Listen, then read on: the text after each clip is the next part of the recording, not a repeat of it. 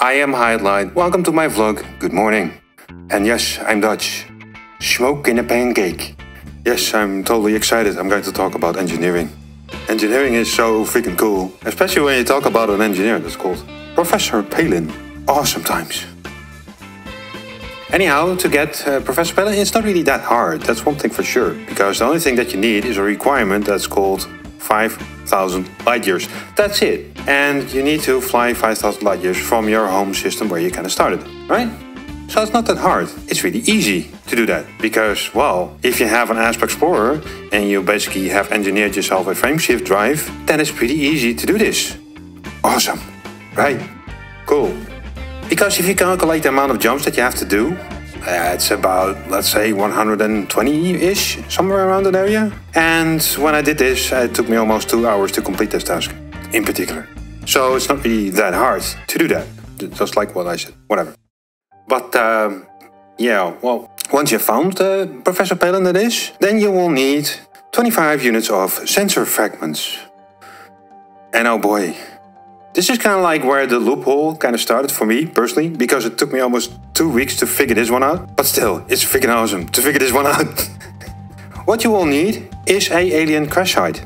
That's basically it. And an alien crash site is often referred to, let's say, a Thargoid Crash site, more or less. And what kind of frustrated me was that there are some known sites out there. One is in the Palin sector, which is ABWB2-4. But that doesn't seem to work for me. At least I couldn't really figure it out. That's the problem there. Then I went to a different system that was HIP 17403. And the planet is a 4A. Yeah. HIP 17403A4A. Right? So once you get to this location, you will find yourself a ship that has been crashed. And I think it's an interceptor, I'm not really sure. I could be wrong about this, but it's still an alien vessel, who cares? But anyway, the thing that you need to do over here is take your SRV, that's that little vehicle that you can drive around with, right? And one thing that you will need to find are sensors, right? But the problem over here lies that these sensors are corrosive, so you cannot really pick them up inside of your SRV. Please don't. And one thing that struck me was that you actually have to shoot those things to make them become fragments. Yeah, think about that. The first time in Elite Dangerous that you actually have to shoot a material to make something new out of that, right? Who would have thought of that?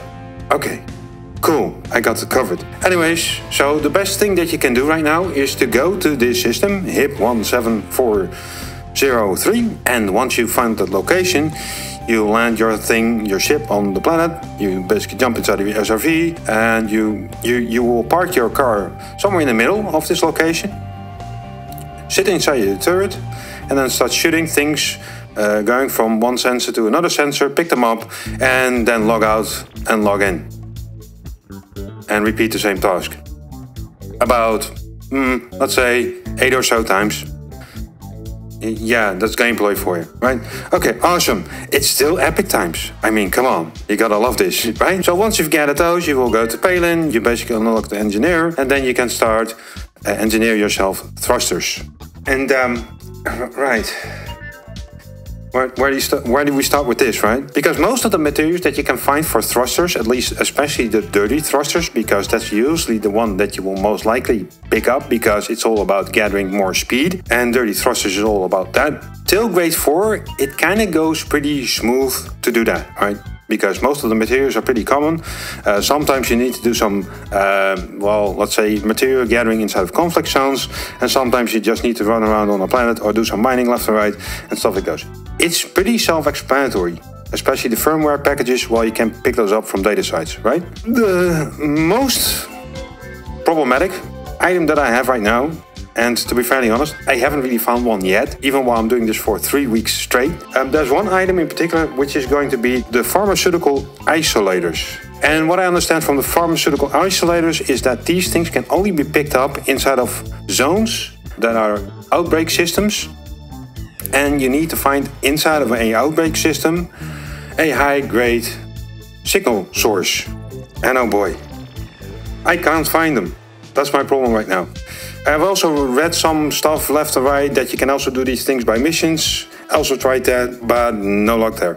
So if you have any information about this regarding the pharmaceutical isolators, I will be grateful for that. But as far as my knowledge goes, this is the basic knowledge that I have right now, and I'm kind of like puzzled with this whole idea. Anyways, small topic about Palin, have lots of fun, and I will talk to you later.